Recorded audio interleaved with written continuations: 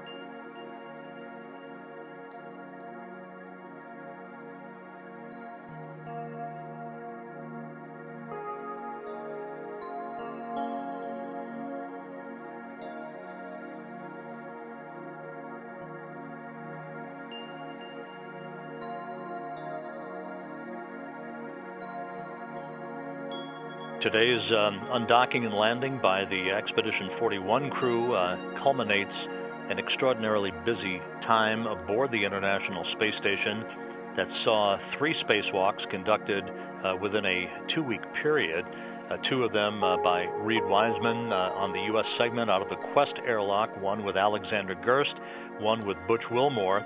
Max Sarayev conducting a spacewalk right after that, along with Alexander Samokhutyaev out of the Pirs docking compartment.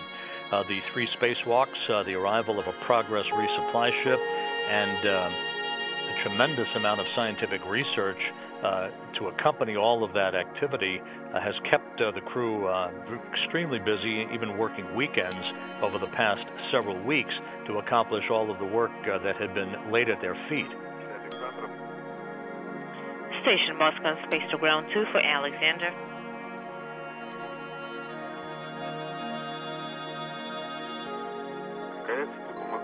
Station Moscow, space to ground 1 for Alexander.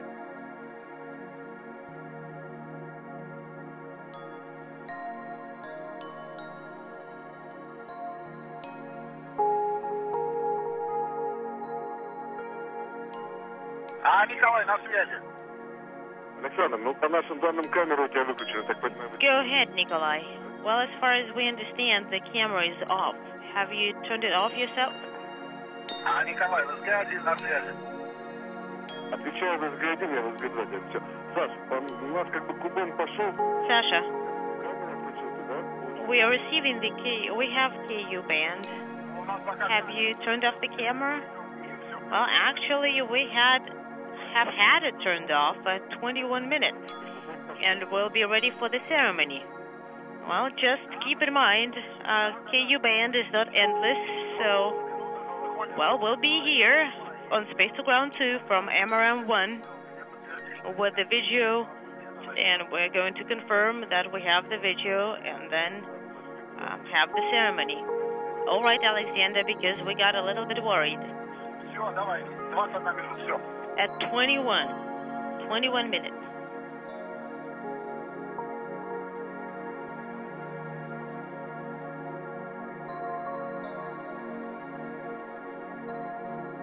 Russian flight controllers at the Russian Mission Control Center in Korolyov outside of Moscow. You see a view now from a camera on the balcony overlooking that flight control room as they are coordinating with Alexander Samokhutyaev on board the station for the activation of the camera that's inside the Rosviet module. On the Earth-facing side, Rosviet mated to the Zarya module of the station. The Zarya was the first element of the International Space Station, launched almost 16 years ago on November 20th, 1998, on a Proton rocket from the Baikonur Cosmodrome. The Soyuz spacecraft, the 14M spacecraft that launched Wilmore, Serova, and Samokhutyaev in late September, that is mated to the Poisk module on the space-facing side of the Russian segment of the station.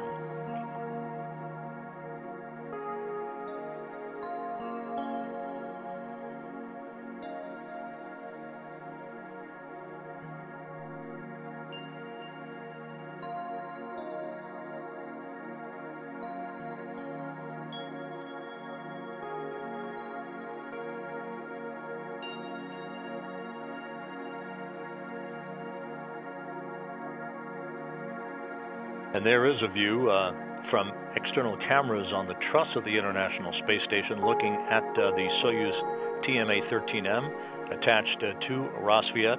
That is the vehicle that Sarayev, Wiseman, and Gerst will be entering a short time from now. And from Rosviet, a view of Max Sarayev.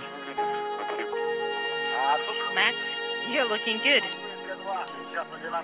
Moscow station on Space to Ground 2.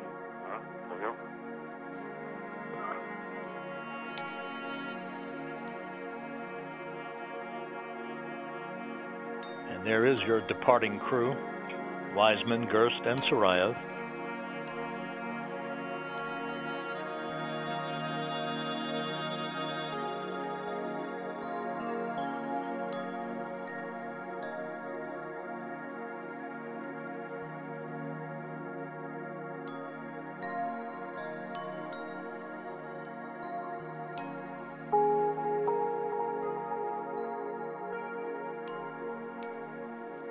The final farewells as Elena Serova wishes Wiseman and Gerst all the best for a soft landing.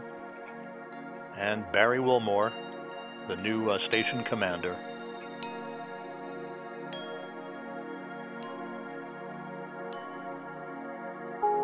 Sarayev and Wiseman and Gerst now making their way inside the Soyuz TMA-13M.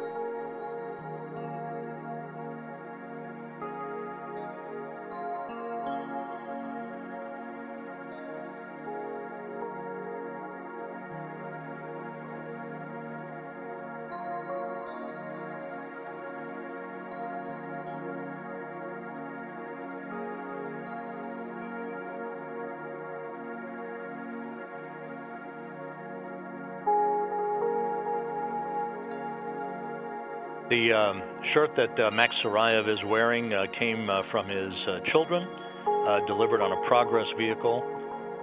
Written on the shirt, Best Papa.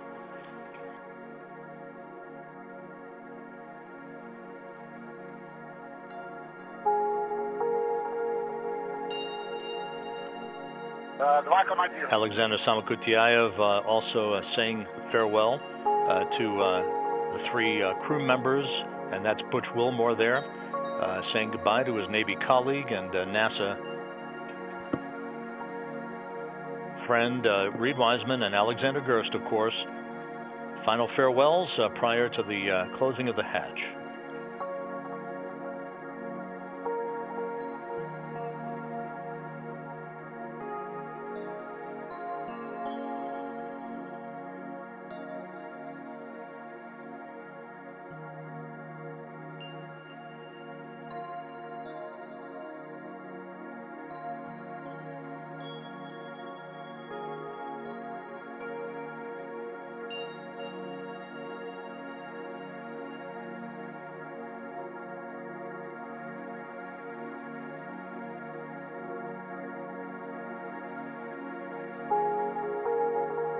КС Цупл, пора приступать к закрытию переходных люков.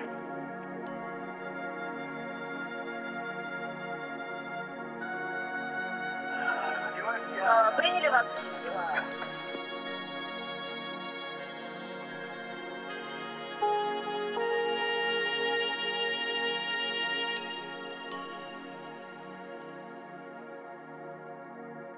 And as the crew prepares to close the hatch to the Soyuz, the vehicle is now on autonomous power. One final picture being taken by the crew remaining on board the International Space Station. Samakutyaev, the Soyuz commander of the other Soyuz that is docked to the station. He was at the controls of the Soyuz for its launch and docking to the International Space Station back on September 26th, when he launched from Baikonur along with Elena Serova and Butch Wilmore.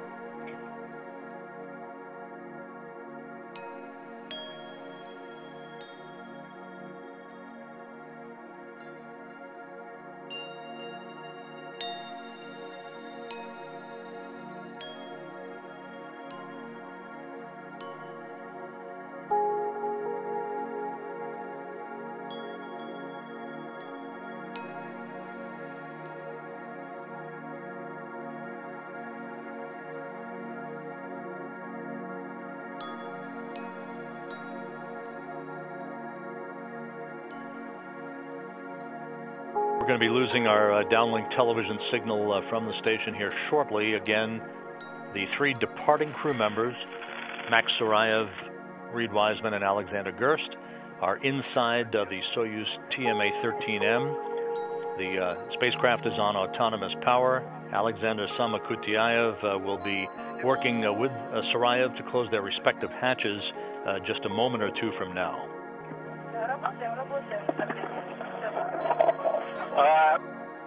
Москвы верхний зал.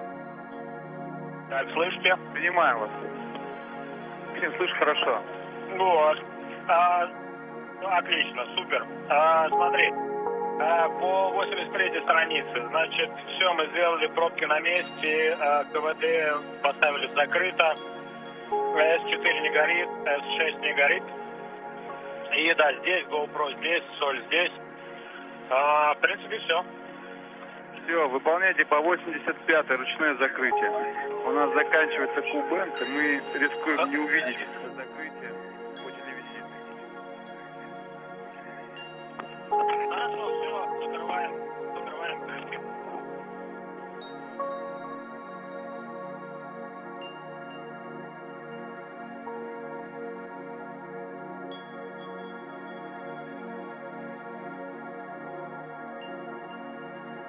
One final check by Sarayev with Russian mission controllers in Korolyov prior to hatch closure on the camera configurations for the Soyuz spacecraft, both inside and for the exterior engineering view. And there goes the hatch on the Soyuz side. Sarayev bidding farewell to Alexander Samokutyaev.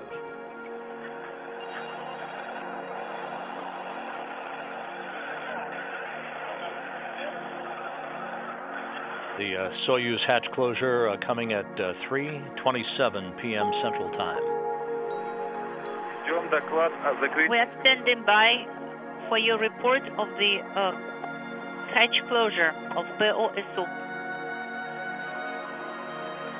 And we've passed out of range for the moment of a downlink TV capability from the International Space Station through our tracking and data relay satellite system. But everything has gone extremely smoothly so far. The hatch to the Soyuz TMA-13M closing at 3:27 p.m. Central Time. The next time we see Reed Wiseman, Max Sarayev, and Alexander Gerst will be on the ground in a very chilly landing site in north-central Kazakhstan. We heard that they knocked, so everything is fine. So BOSU or orbital module docking interface hatch is closed. Okay, and also station hatch is closed as well. Okay, vehicle hatch is closed, and so we heard the knocking, so everything is fine. So all the rollers are in the slots, everything is nominal. Okay, so now we're standing by for the report of the closure of the station hatch. Okay, Moscow, we are closing the station hatch.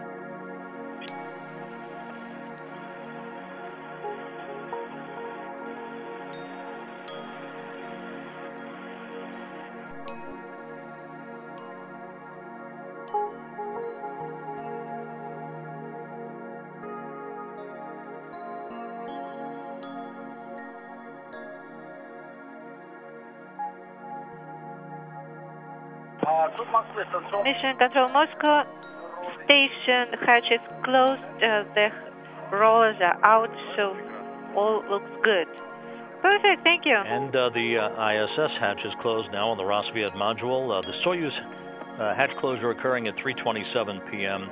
Central Time. 3 minutes later at 3:30 p.m. Central Time, the station hatch is closed. This portion. Thank you. Maxim. Now on page 86, waiting for your report. Okay, copy. We will report on page 86.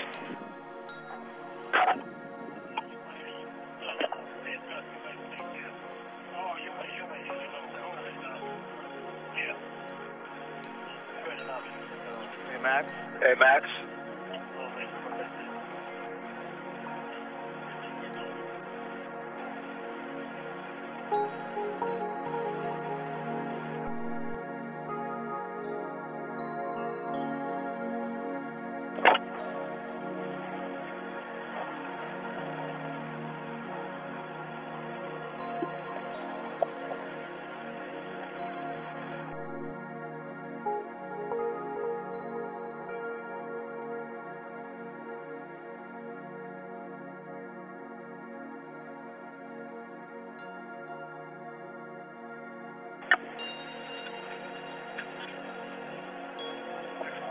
Максим, у нас 3 минуты. Maxim, До конца зоны. we have 3 minutes still to finish all the activities on page 86, so we can monitor what you have done via command link. We have 5 minutes total, but you have 3 minutes to finish. Okay, copy.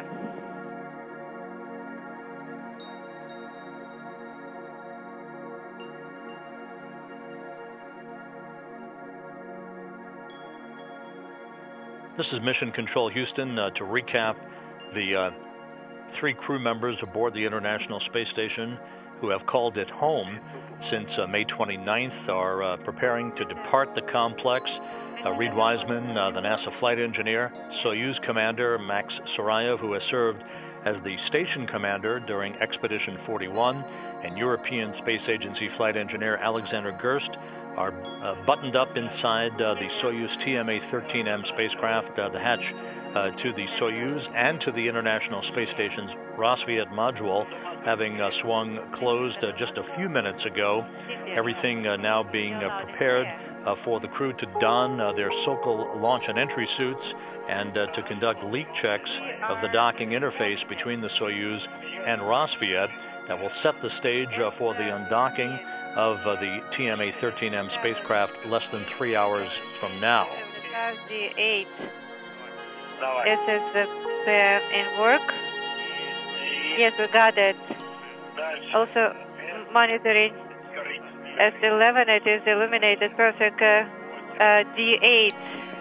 In the town of Kustanay, Kazakhstan, in northern Kazakhstan, just across the border from Russia, the Rosaviatsia, the Russian search and recovery forces, and teams of NASA and European Space Agency recovery personnel are still asleep at this hour, but they'll be awakened a short time from now to begin to make their way to the airport in Kustanay and to board a series of Russian Mi-8 helicopters.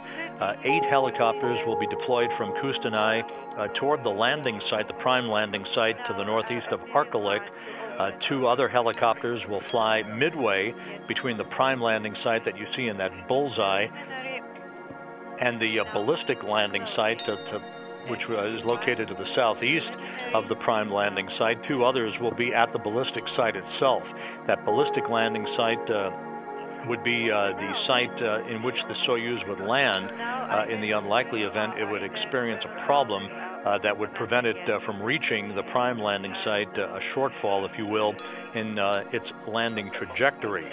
But everything is in good shape. This Soyuz has performed flawlessly throughout the course of its launch, docking, and the 5.5 months it has been attached to the International Space Station.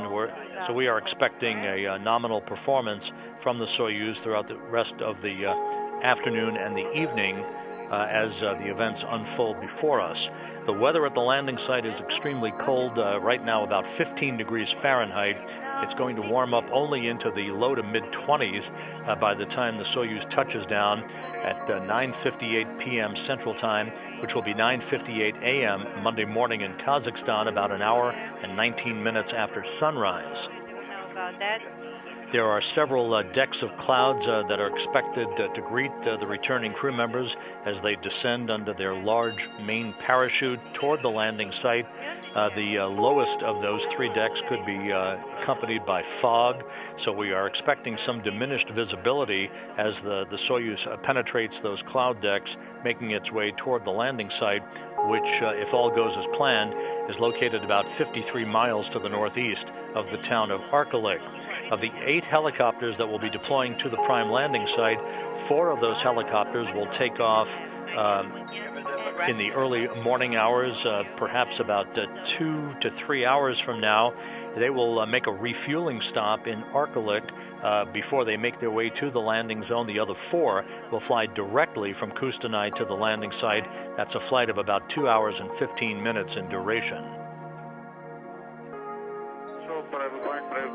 Maxim is performing leak check. The Spaceflight Meteorology Group has just issued its updated landing site forecast for touchdown, which again is expected just over 6 hours from now. The temperature at landing time is expected to be 23 degrees Fahrenheit during the ground recovery operations, with a wind chill factor of just 14 degrees Fahrenheit. Extremely cold as compared to the pristine weather that greeted the last Soyuz crew that came home back in September. The winds will be out of the southeast at about 7 knots.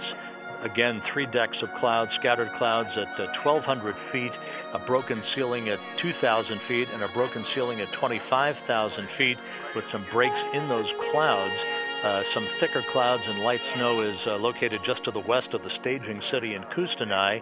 However, the weather is not expected to be accompanied by precipitation at the landing site itself. So we'll be standing by for any updates to the weather, but it will be a bit more cloud challenged, if you will, than was the case in September when the last Soyuz crew returned under clear skies and almost pristine conditions. The International Space Station currently orbiting at an altitude of 262 statute miles, about to begin a swing on this orbit that will carry it from northwest to southeast in an orbit inclined 51.6 degrees to either side of the equator. An environment harness, and you check the electrodes position. Make sure they're tight enough. Yes, and we should forget also to get the salt supplements. Yes, exactly. Okay, go ahead with your leak check. Stand on the suit, and that will be dawning pair page 88. Right now we are on page 87. We are closing. So both on the International Space Station and in the city of Kustanai in northern Kazakhstan, preparations well underway. The first group of recovery personnel will be making their way to the Kustanai airport a short time from now. They are expected to take off in the first quartet of Russian Mi-8 helicopters about 2 hours from now. They'll be flying to Arkalyk, Kazakhstan to refuel. The other 4 helicopters earmarked for flight to the prime landing site will be departing about 2 hours from now for the airport, and they should be airborne about 4 hours from now. That will put them in the vicinity of the landing site right around landing time, which is scheduled at 9:58 p.m. Central Time tonight, 9:58 a.m. Kazakhstan time on Monday morning. 746. So with that, we'll wrap up our coverage of the hatch closure that occurred about 20 minutes ago as the Soyuz departing crew of Reid Wiseman, Alexander Gerst, and Max Sarayev are now inside their vehicle as they are beginning to conduct checks of their Sokol launch and entry suits, as well as other systems on board the Soyuz vehicle. They're undocking scheduled less than 3 hours from now. We'll be back with you at 6:15 p.m. Central Time, 7:15 p.m. Eastern Time for our undocking coverage with the actual physical separation of the Soyuz from the station and the formal start of Expedition 42 at 6:31 p.m. Central Time. Until then, we bid you a good afternoon. We'll be back with you in a few hours from Mission Control in Houston.